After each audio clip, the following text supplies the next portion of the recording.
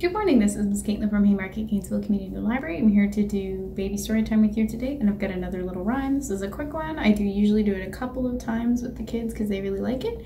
For this one, you can use a scarf like this. You can use an actual scarf. You can use a handkerchief, bandana, something like that.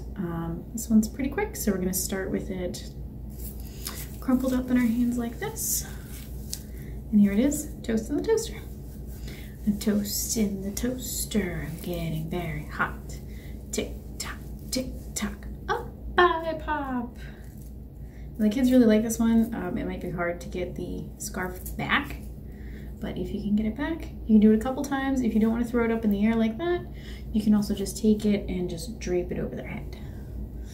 And it's a personal favorite of mine. So in case you missed it, we'll do it one more time. Here we go. A toast in the toaster, I'm getting very hot. Tick tock, up I pop. All right, thanks guys. I'll see you next time.